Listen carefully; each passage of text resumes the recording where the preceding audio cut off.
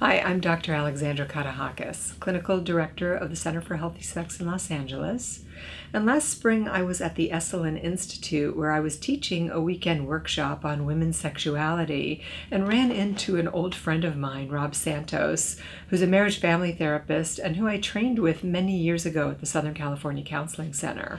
And I know that Rob is a postmodern therapist. He's very interested in the social construction of our identities, both as men, women, and our sexuality. So I invited him to sit down with me and talk about the Me Too movement, what's happening with this cultural shift and how women and men are interacting with each other today. We talked about sex education, how to be a sexually conscious parent or raise sexually conscious children. So we covered a lot of ground, and I hope that this conversation will inspire you to think about other ideas about how the shifting tide of female and male, both gender roles and interactions are taking place today, and what you might do to carry forward these conversations for change. I guess my question is just how you perceive, this is a big question, what men are up against today, especially in relation to sex and sexuality, and for heterosexual men, well, really gay men too, because this has come up. Sure.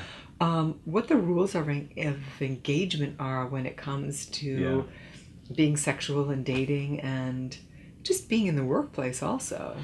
Yeah, I don't want to be the sort of arbiter of everyone's experience, but I do wind up having a lot of thoughts about this, just as a, identifying as a straight, white, upper middle class guy of a certain amount of privilege and sort of being raised, I'm 50 now, and so being raised in a,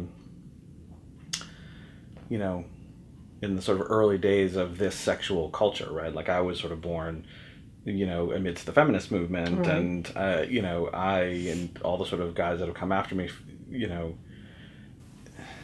I've sort of had this framing thought that, we all sort of exist at this funny double bind sort of crossroads of guidelines for just how to be a man. Like masculinity has been this up in the air, like how to be a man has been, a matter of following one of either the traditional guideline or some new kind of ad hoc, unwritten guideline that exists after the feminist movement. Yeah, so that's a pretty strong bifurcation. There's something really rigid about that and not very flexible. Yeah, and oftentimes, I mean, women have this experience all the time. Of course, yeah. Of feeling like the rules that they're having to live under, or the different masters that they need to serve in a given moment don't leave them any actual place to stand. And I think that's really the case for guys too, where, according to traditional ideas, you're supposed to make all the decisions, not care in any way what your female partner has to say, just expect her to sort of do all of the housework and take care of all of your emotional needs. And according to this other guideline, you're expected to be somebody that has in a facility with talking about his emotions, with sort of making space for the other person's experience, for being a co-equal and a co-pilot of the relationship, that you're going to be sort of 50% responsible for the emotional well-being of the relationship, none of which there have been any really good models for in any broad way.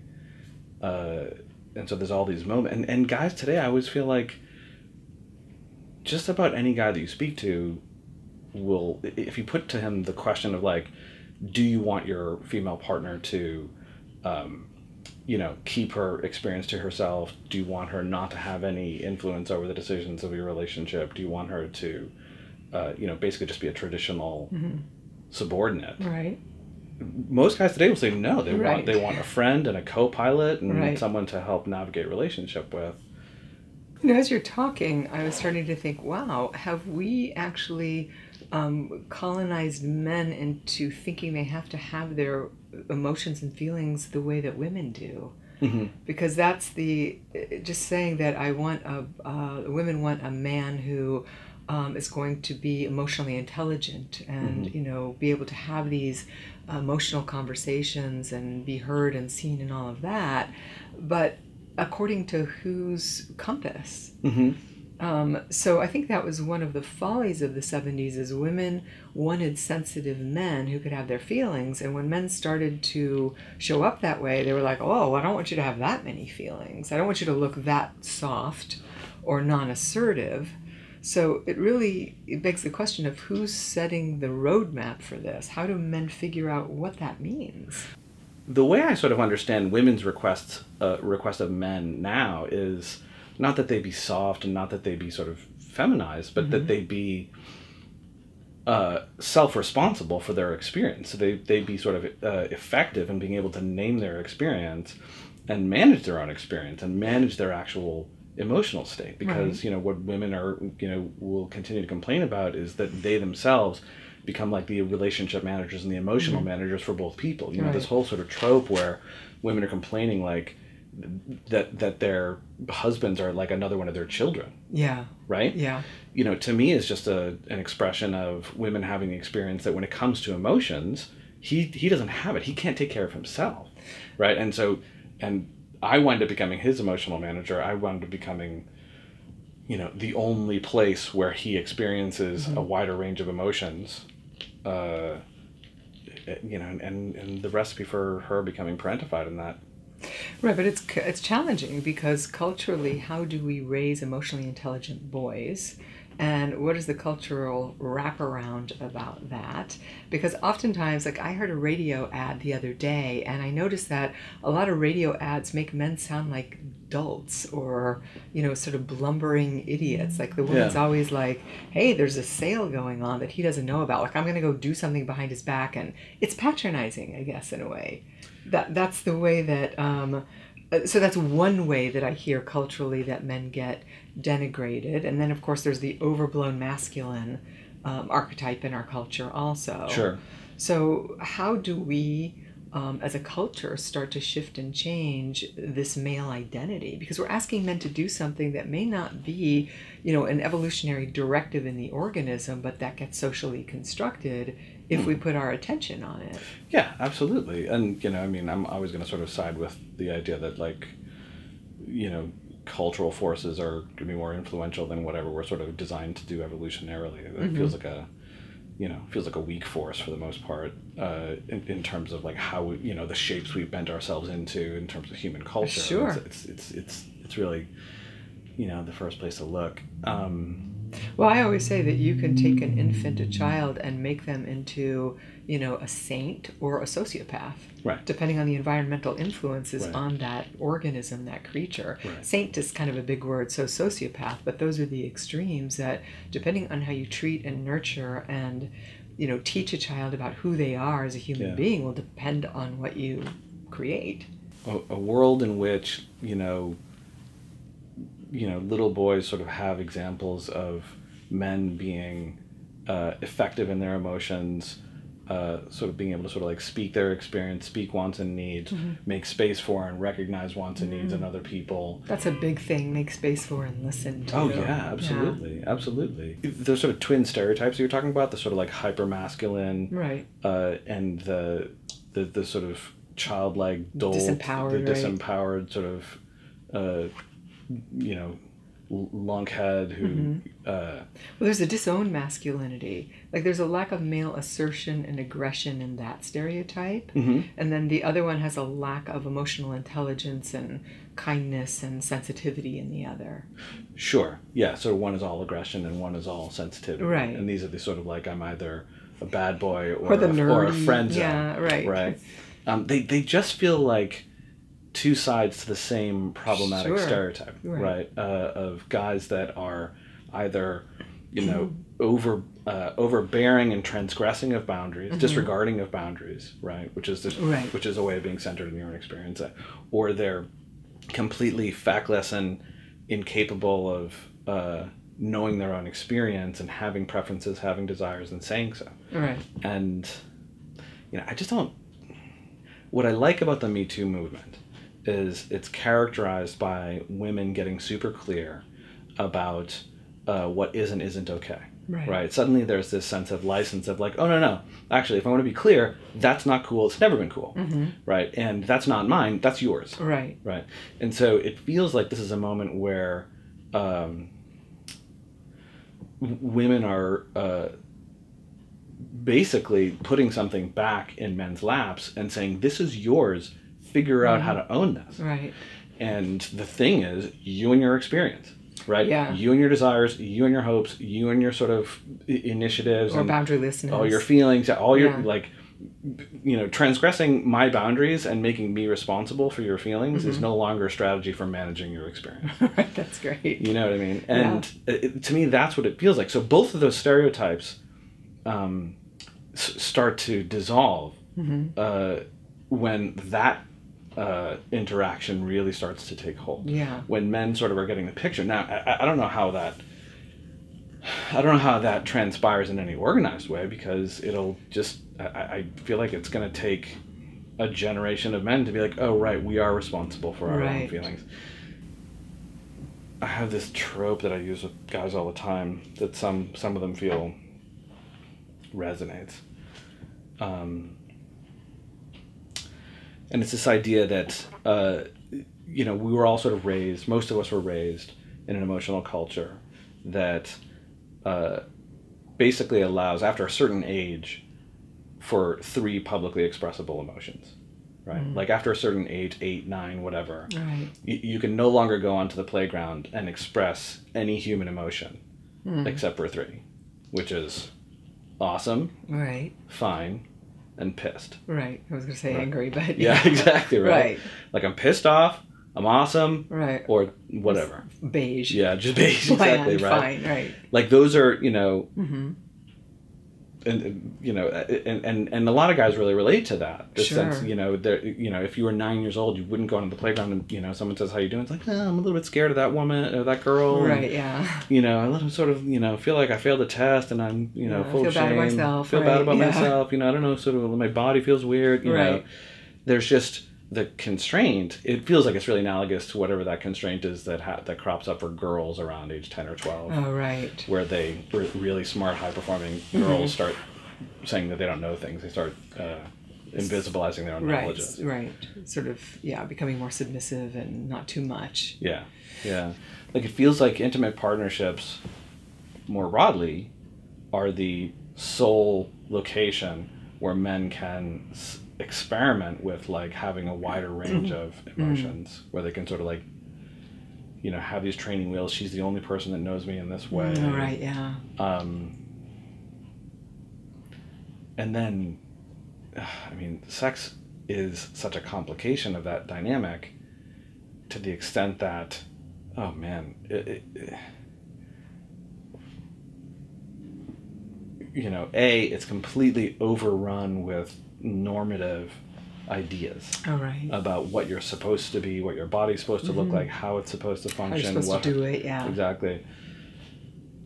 It is completely impoverished in terms of knowledge about eroticism, and knowledge is basic sexological knowledge, certainly basic knowledge about how her body is and works, and how unique her body is to other hers. Yeah, exactly. Every woman's body is different. Yeah. In so many different ways. It's like two layers of ignorance. Like men, men basically don't have any understanding of, like, what the clitoris is, or like how female anatomy is broadly, and then that second layer of who you're actually sleeping with and what their pleasure is today. Exactly. I mean, and that, I think, speaks to just this gross continued lack of sex education in our culture, for starters. So we educate our children and our young people about nothing about sex. Yeah. And then, you know, there's this other intimacy piece about who I am as a person, who you are, and really getting to know each other and explore each other in that way. Yeah. And because of that part you were talking about, where men are just supposed to know what to do to women to bring them pleasure. Yeah. Based on what?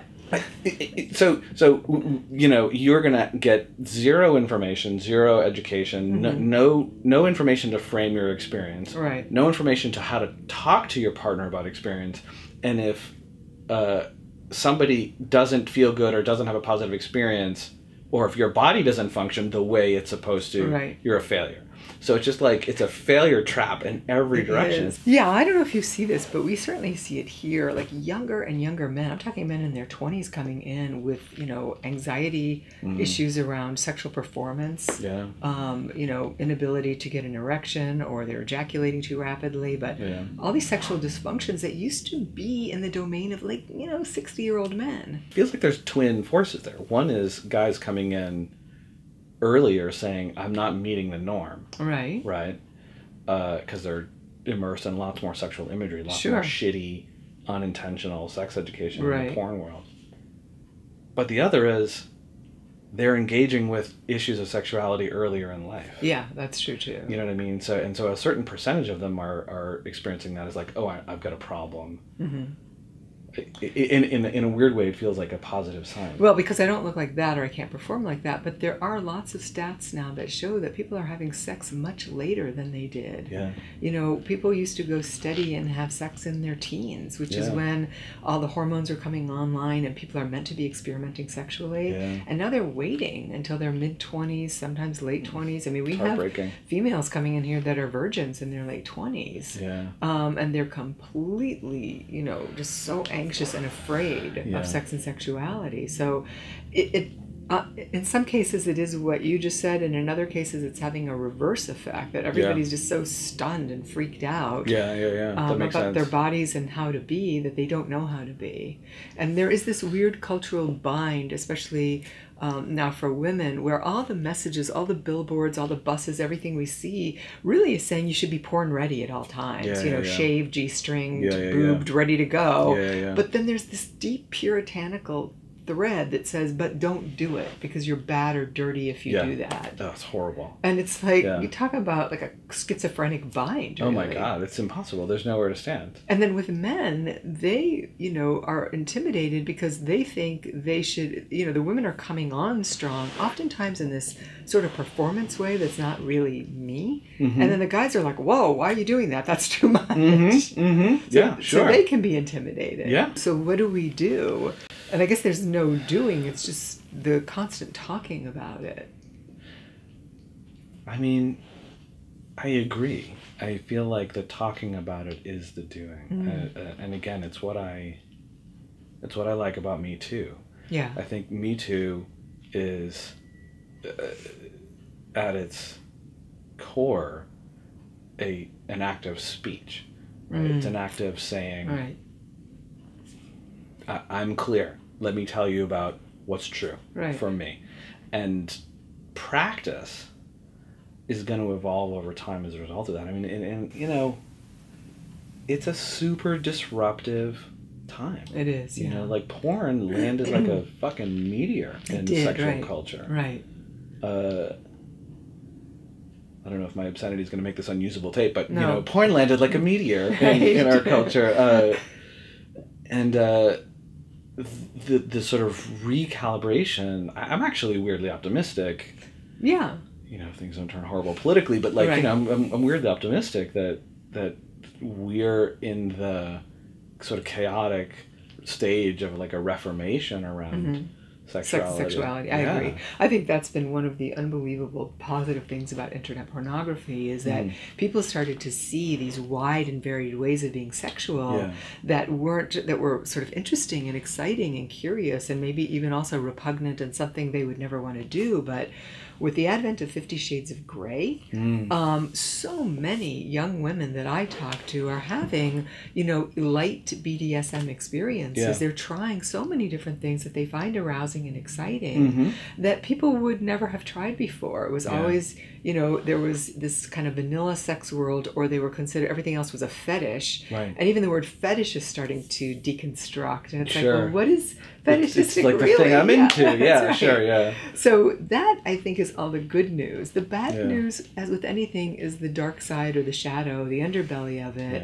where there can be gross exploitation and violence and pain and degradation as a result. How do people, men and women, start to ask them questions about, who am I sexually?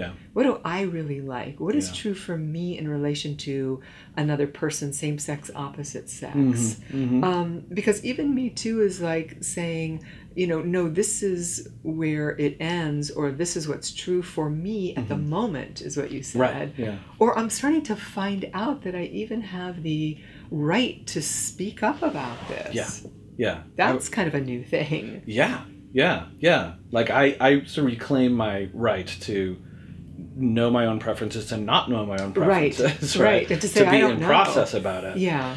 The force of shame and isolation feels like the distinguishing characteristic between the pursuit of a healthy sexual practice, Right, whatever your interest is. Yeah. And Destructive sexual practices. Yeah. And I think that goes back to, how people learn about their sex and sexuality, their bodies, the culture, what it says about it. Yeah. And just the lack of sex education. I mean, the studies I've read about the Scandinavian countries and how they start educating their children in kindergarten about what it means to touch and like somebody, and their bodies, and good touch, bad touch. And every not year, but then into elementary school, there's a different conversation. And then when girls start menstruating, a different one. And there's studies that show that those teenagers wait longer to have sex, and they're glad that they do. And sex is just kind of a normal bodily function, developmental thing that goes on, just like getting pubic hair and getting taller. Whereas kids in the States that were interviewed, and I don't remember the number of the controls, etc., but that they wish they had waited longer than they did. And so they just have a different experience about their emerging sexual bodies than we give our kids here. And when it is shame-based, as you well know, it goes deeply underground, and then people start doing things. They start using it as a way of hurting themselves. Yeah, like, this is bad, and I'm a bad and dirty person. Yeah. And this is proof positive that I'm a bad and dirty person. Right. And it becomes like this crazy tumbleweed where all of a sudden you don't even know where the thing began. Right. It's just so bad in adulthood. Right. Yeah, I mean, what a difference that would make. It's interesting. I think I'm glad to hear about that research. I've seen sort of anecdotal evidence of, in Denmark they have these anatomically correct coloring books for kindergartners and things of that nature, and I think that's. And they name their body parts real body parts, not like names after sort of cartoon characters. Yeah. My willy. Right, this is like a vagina, this is a penis, right? It's not a willy. Yeah, exactly. Or, some other, personified my hoo-ha. name. Yeah, right. Thank you, I couldn't think of what it was.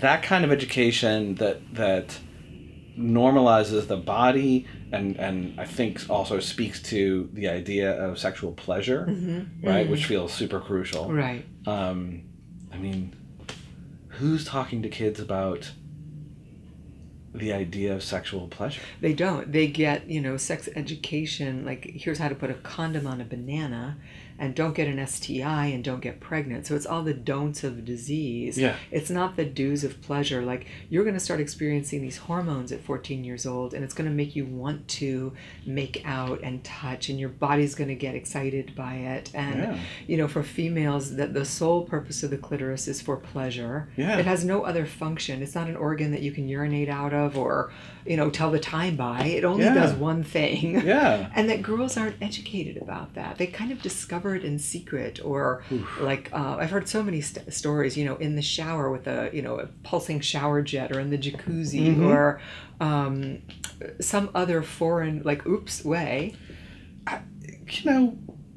Just at some point along the line to just sit the kids down and be like, there's this thing called the clitoris. There's this, here are the surfaces of your penis that you're going to find very interesting. Right. Well, and also, especially because children during the, what was sort of oldly called the latent stage, like 4 years old, little girls are constantly touching their vaginas at that age. Yeah. And so sitting on the washing machine. But it's interesting because parents at that age will say, oh, that I know that makes you feel good, and you should do that at home and not in the supermarket. And they give them some talk about it. But once they start to hit puberty, nobody mentions it again. Wow. Like, remember that thing you did at 4 where you couldn't get your hands off your vagina? Yeah. Guess what? It's coming again in a different way now. Yeah, exactly. Yeah. When the whole culture constructs it as like this weird sort of taboo subject. But it's also the way in which the parent talks about it, so that it's not invasive. You're not in your child's sex life, or your teenager sex life more accurately. But you let them know that you're available if they have questions. They can ask any question. It's not shameful. It's not dirty or wrong. If you don't want to talk to me, there's a book for that. Right. Yeah, click here.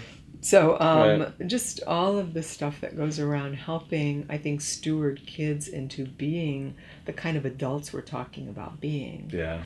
I'm not a sex educator, and I'd be interested to know from those that are, like, what the hope is for some, like, programmatic, you know, alteration in policy that would get us closer to this.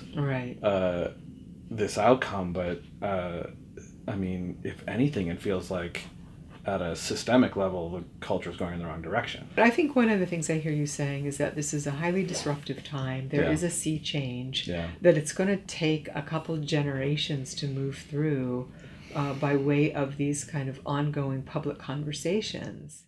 I hope you enjoyed our conversation as much as Rob and I enjoyed having it. And you may be asking yourself the same way we were asking ourselves, what do I do? Where do I go from here? And I would encourage you to continue this conversation amongst your own friends, your own family members, so that you don't have to feel helpless or hopeless about these highly complicated questions and situations that we find ourselves in our culture today.